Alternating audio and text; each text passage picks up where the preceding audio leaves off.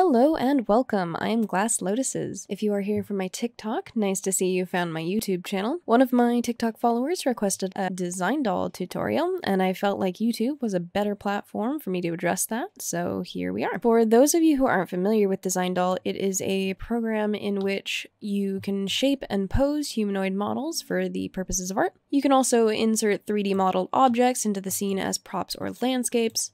Personally, I use it for almost every one of my art pieces, and I find it to be super helpful for visualizing poses. You can do a lot of things in this program, and if you do art, I highly recommend you check it out. In this video, I'm going to be going over how I would reshape and pose a model, and then some of the other little features that DesignDoll has to offer. To start off, you open up the program and you are faced with this little somewhat anime proportioned character. The first thing I like to do if I know what kind of character I'm trying to draw, I either start by changing the size of the parts of the model, or I change the shape of the parts of the model. Let's change this character into something not as anime-ish. I'm gonna make the face a little less babyish. See, that's looking a little more normal, but the head is rather large, so let's scale that down. When doing resizing in DesignDoll, you have these two different size options.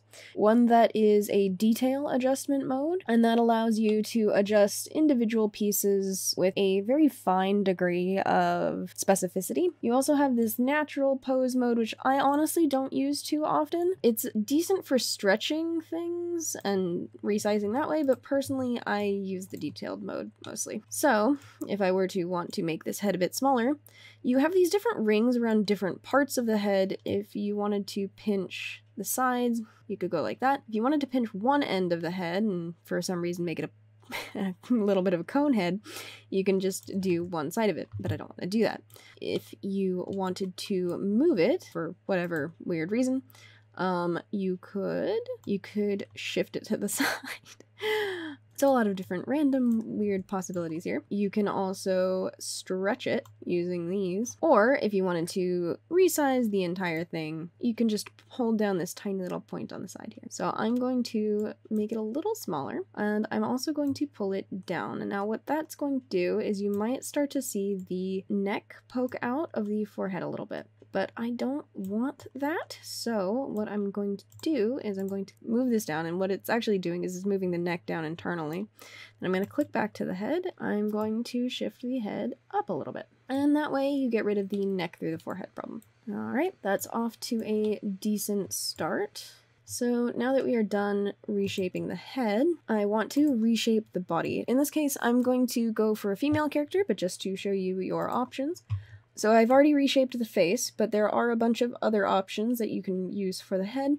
If you wanted something more skeletal, they have that little thing there, which is kind of creepy, but I've used it a few times for, you know, skeleton heads. They have a lot of different items. And what you can do is you essentially mix and match the types of features you want on your character. So if you want something with a very defined brow ridge and a very defined chin, you can scale this one up, for example. If you want something more anime-like we started out with, there's the first one there, then you can scale that up or down, and you can essentially mix and match which kinds of features you'd like. As for the top half of the torso, you have things with a bit more chest muscles and breast tissue, some weird blocky shapes going on here, a really long neck, just different shapes of things. And there's also this really fun, like, tiny chest that's kind of ridiculous, but yeah, you know, you have options. You, for the lower torso, have a lot of different muscles, some different, like, back curvatures, you know, just different things. For the arms and legs, you also have other sliders, so you can add muscle, or you can have some pretty, like, comical little doll arms there.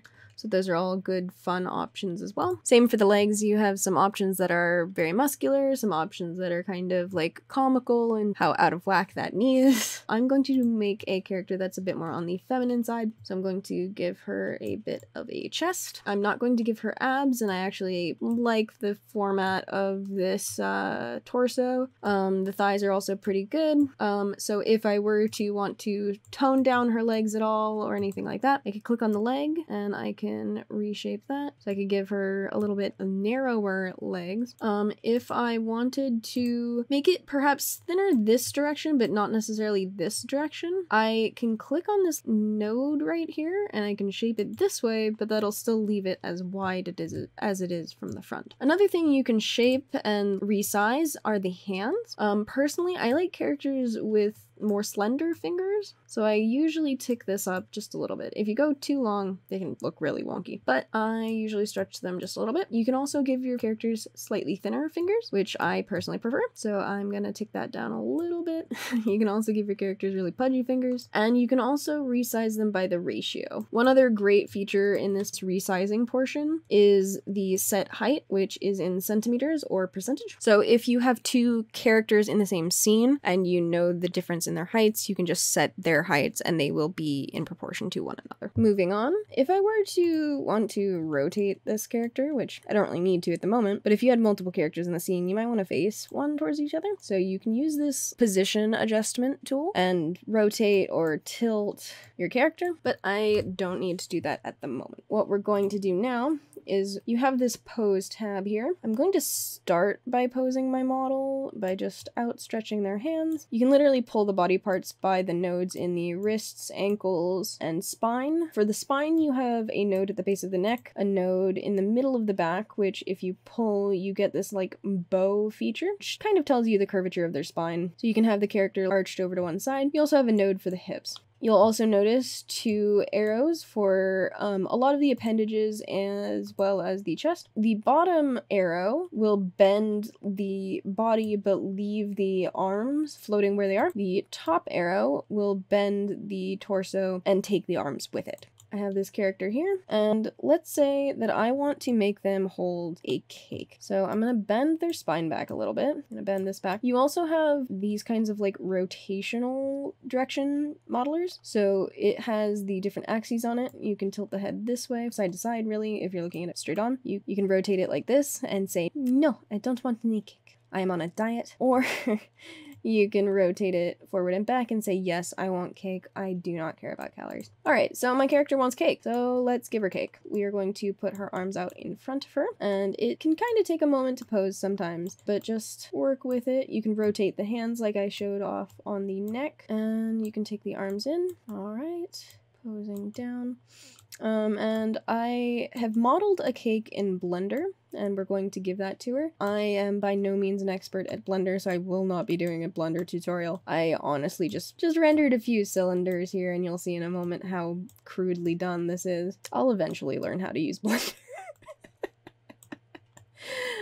But for today, it will serve my purposes. And I know she is terribly off balance here. If you wanted to make a character that's actually on balance, if you're having them stand on one leg, you would want to have one of the ankle nodes directly below the hip nodes. So I'm gonna have her lean on this one leg, and this leg can just be popped up, just, you know, for funsies. This foot poser up here would be where this would be super useful if you wanted to pose the foot a little more. You can lift up or down the toes, but for the moment I'm just gonna leave her foot on the ground, and you can switch between the left and right foot, and you can pretty much do the same thing for the hands. And on both the feet and the hands, you'll have these two different ways of looking at it. You have the natural mode, which kind of poses everything for you just based on how clenched you want the foot, essentially. And you can do the same things pretty much with the fingers, although a bit more specific to the fingers. And then you also have this more specific mode, just like you have for the scaling and everything. And this would allow you to individually pose different parts of the foot. Usually I don't bother posing the feet. Anyway, moving back to the hands and the cake, let's give her a cake. Alright, so to give somebody an object, or just to put an object anywhere,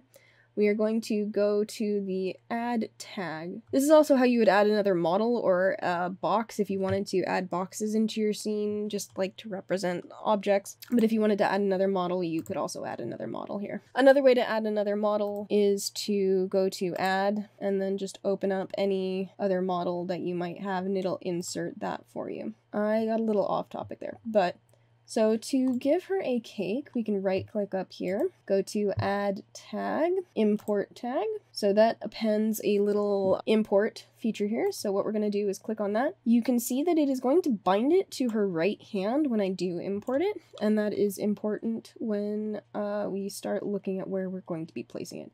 So what we're going to do is we're going to click import mesh. And I have this cake object. So I'm going to open that. I usually size it up after. My cake right now is really tiny, and you can kind of see it in there. So I'm going to drag it here, and you can kind of see that it is very small. But that is no problem. I'm going to flip it over because it was kind of upside down, and let us resize it. So down here you can see the scale. I'm just going to make it bigger until it is the size I want. So that's a decent size for a cake. I'm going to make it a little bigger. It's a wedding cake or something. I don't know. And this is also a tilting cake because the original reason I made this was to make a cake that was kind of falling. You see that it is now positioned in her right hand, which is approximately where we wanted it. I'm going to move it a little down so it's more flat with her palm, and I'm going to tilt it just a little bit. You can also set the color of this to blue or something. That looks really weird.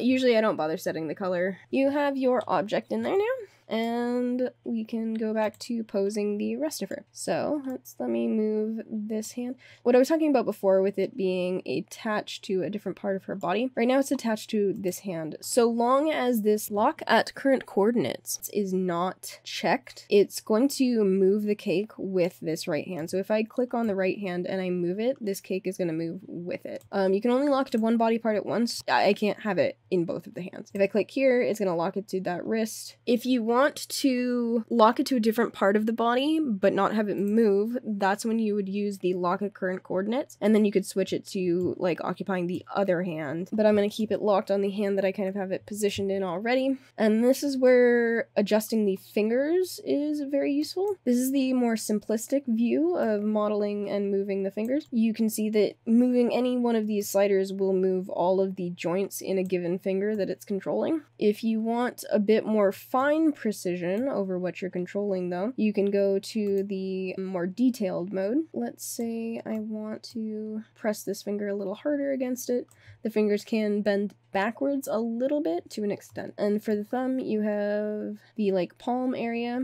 You have this first joint, and you have the second joint. You also have the spacing between the fingers. You can kind of see the pinky moving underneath the cake there. Alrighty, so that is how you would reshape a model in DesignDoll, add an object, and pose different parts of it. Other things you can do in DesignDoll, now that you have your person and cake, is you can open up this side panel here, which gives you kind of different camera views. You can see your red eye line here. You can increase that for field of view down here at the bottom. You can also increase and lower the distortion for like different kinds of perspective. Distance down here is another way to warp the perspective. You can also have different kinds of perspective. So currently I'm in real perspective. You can also have lens perspective, which is, you know, like camera view.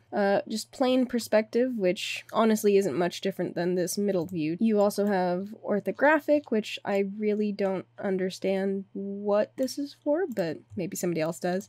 Fake perspective, which I honestly never use because what even is that? So I usually stick to real perspective. And another neat little feature is this area down here, which gives you different views for like the lighting and different colors of the skin.